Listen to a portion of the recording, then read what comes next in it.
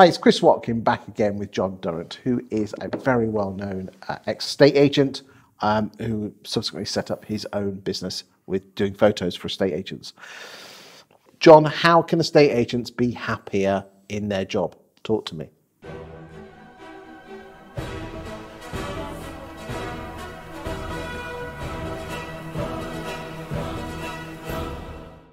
Yeah. It's a really, really tough question. How can estate agents be happier? Because I'm looking at it from the perspective of 50 odd years ago, and the world has changed. There's no doubt about that. But has it changed? It has changed, but it hasn't changed. You're still in the business of selling houses.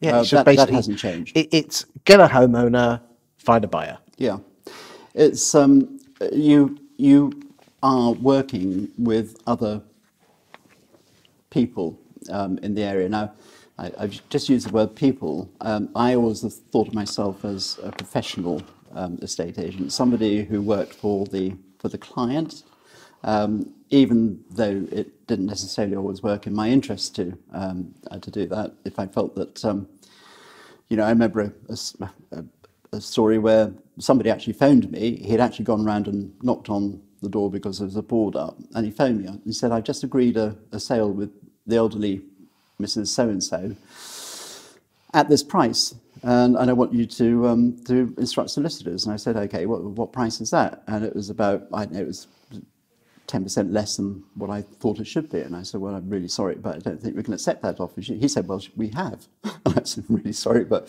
that's not the way it works." So I spoke to her, and I said, "Don't accept the offer." And we sold it for, what we were going to sell it for. Now, I could have made life easy for myself by saying, "Okay, well, we'll take that offer." I wasn't popular with him, but I didn't care because I was acting for the vendor of the sale. So that's just one example. I think there's a lot of aggression between estate agents. Yes,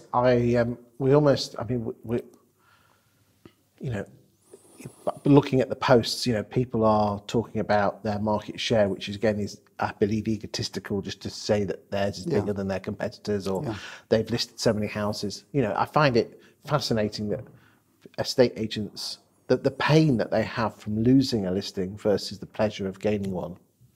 Yeah. So, one of the things I would say about... Why is that? Why is it? It's because it's ego. Because if I lost a listing, I would feel upset about it, but for about 10 minutes. And then I would think about, why did I lose that instruction? And then I would try not to lose any sleep over it. Because the moment you start losing sleep over something is when you're actually going to become ill, and that's not going to help anybody. So you have to stand back, and I would say, be less aggressive, less bitching about other agents, and just try and work with people. Do you think it's because we focus, a lot of estate agents focus on themselves and getting the deal because they focus on doing the transaction and not necessarily the relationship? The relationship. I think that I think if agents actually thought about the job that they were doing more, rather than treating it as a sausage machine or a conveyor belt type thing, and looking at the numbers, I think a lot of it's due to we all want to do well. Yes. And we look at the numbers to see, or at least the corporates did, much more than I ever did as an independent agent. They look at the numbers and see how many transactions you're getting through. I actually just much preferred making the money than counting it. It was to me, that was much more important to do a fantastic job. Marketing somebody's property, getting interest in it, because if you do something like that really well, then people will come to you, and you don't have to chase the market so much. Does it surprise you that only 1 in 8 buyers go back to the estate agent they bought their house off, even though half of sales have only been in their house 6 years or less? No, it doesn't really surprise me. Do you think you would have been the same back in the 60s and 70s? I think we probably had more people coming back to us, but I think also that agents, and in fact, I don't think we did it enough. I think agents who don't maintain some kind of a contact, you could send one of these little biscuit presents or something, couldn't you, every year and say, congratulations, you've got another year, this is birthday when you moved in. You could do something like that just so that they remember you, because I think people have got short memories. And if they're dealing with you as a buyer, that you're not necessarily seeing you as a vendor might see you as well. I think that possibly is... So come back to the original question, estate agents being happier. Do you think a lot of it's down to the fact is that they see it as a transaction and not as a long-term relationship then? Or is there something else? I think they're counting the numbers. I think they're trying to satisfy the targets that they have. And as I said, I think it's much better to actually think in terms of doing a job brilliantly, because that's when people come to you rather than, So in other words, you're not a slave to your targets. And what about doing the job properly? There's a school. A lot of people have said that estate agents seem to be packing more and more into their day, cutting corners. We still got the same amount of hours today as we did back in the 60s and 70s, although we do have distractions like social media and things like that. Do you think estate agents, should be, employing more staff, but then the costs go up, but then fees have come down from 1.6 to 1%, so it's kind of chicken and the egg. Why do you think fees have got? Do you think because fees have gone down, it hasn't attracted the right sort of people into the industry because we can't pay them, so they're less happy? Yeah. I think that's true of a lot of the services that estate agents are supplied with as well. You've got, I look at Facebook photographers group who are complaining because they're getting paid 30 or 40 quid to go and photograph houses. It's unsustainable. I think it's because people aren't taking estate agencies seriously enough. I don't think they're taking the job seriously enough. You get Kellogg's cornflakes come in brightly coloured boxes and they're £2 each. And you've got on Rightmove, literally thousands of houses that have been terribly photographed. The copy's badly written it's just the same old.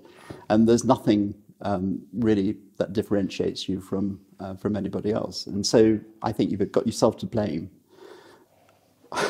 I think you've got yourself to blame. I sound like Attila the Hun, don't I? No, go on. I think you've got yourself to blame. Because the ultimate question is, how do estate agents, the agents watching this, if you're a 20 or 30-year-old, how do you be a happier estate agent? How do you get more fulfillment from your job? By taking your job seriously and thinking of yourself as a professional person who has a real responsibility for the people that you're working for.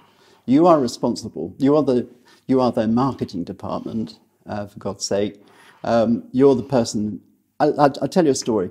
My second boss was a guy called Hugh Winter, and he was something of an eccentric. And Manico didn't like him particularly. He used to invite the local solicitor in for a game of chess and a bowl of soup at lunchtimes, and we got all the probate sales in Farnborough. This is my second office. Manico didn't like him, so they hired a hotel in Woking called the Cotteridge, and they held a debate between him and some other guy called Alan Thompson, who had been sent off to New Zealand to see how houses are sold there, because they're 10 years ahead of us, and they still are in terms of their property marketing, etc. And there was a debate, and the debate was, should there be gimmicks in a estate agency? And this, I think, Alan Thompson stood up and he spoke for 20 minutes about why there shouldn't be gimmicks, because we're professionals. Gimmicks? What do you mean by gimmicks?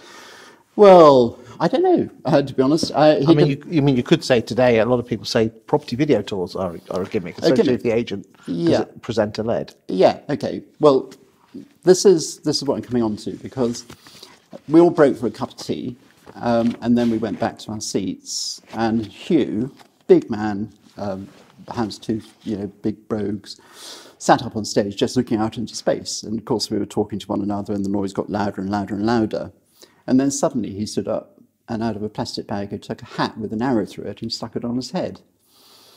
And so we all looked at him in stunned silence, and he said, there you are. He said, I've got your attention with a gimmick, and estate agency is all about getting attention for the houses you're selling.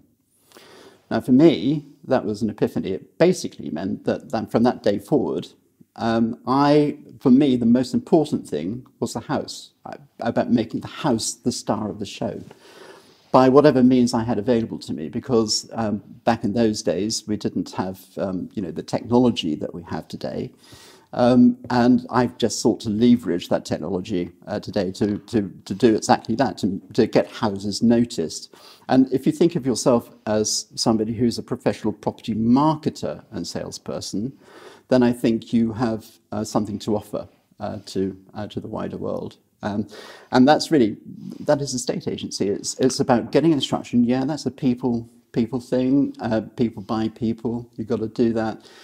But then, I mean, how would you describe what happens after you win the instruction? What, with most estate agents? Yeah. Take the photo, go, rack it off, right move, go and get the next one. Yeah, exactly. And so, that's not really the way it should be working, is it? No, it shouldn't be. Yeah. But I mean, has technology ruined it? Because, in the old days, we used to have hot boxes where you used to actually manually pick up the phone to people and say, oh, yes, I've got to buy for that. Yeah, and that was one of the biggest challenges for me when we had got our first CRM, was that it just didn't work as well as having a hot box. So if you've got a hot box, you can write little notes on the back.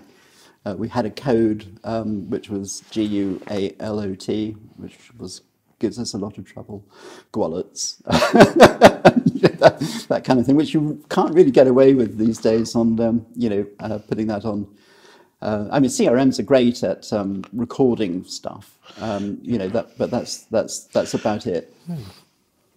Thank you for your time today, and I hope you've taken something from that, boys and girls of estate agency, to make your life happier. Thank you very much for your time, John. It's a pleasure. Thank you. Thanks, Chris.